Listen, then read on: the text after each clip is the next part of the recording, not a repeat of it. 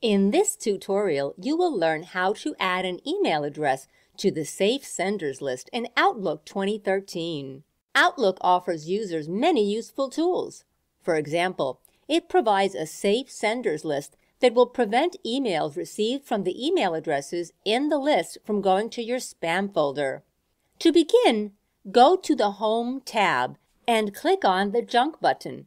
Select Junk Email Options from the drop-down menu. In the Junk Email Options dialog box, click the Safe Senders tab, then click Add.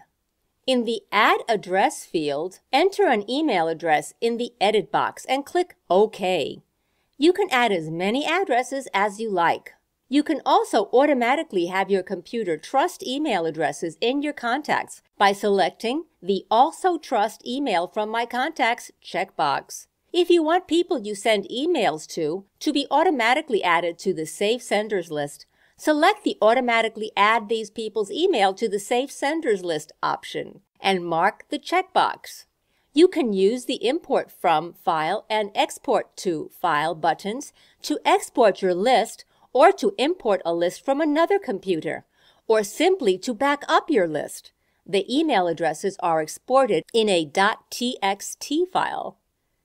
Congratulations! You've just learned how to add an email address to the Safe Senders list in Outlook 2013.